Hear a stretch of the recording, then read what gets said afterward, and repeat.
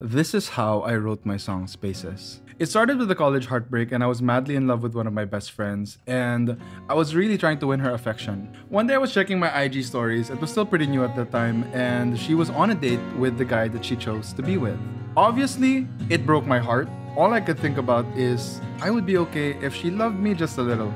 If she would just love me to fill the spaces. Hence the chorus. So I pretty much vomited this whole song into existence on a sidewalk while I was crying.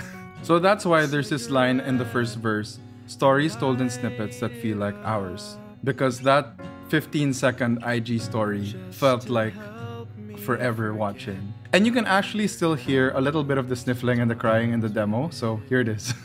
To help me forget how your hand intertwines with this. Well, that's it. Feel free to ask me any more questions about my songs if you have any.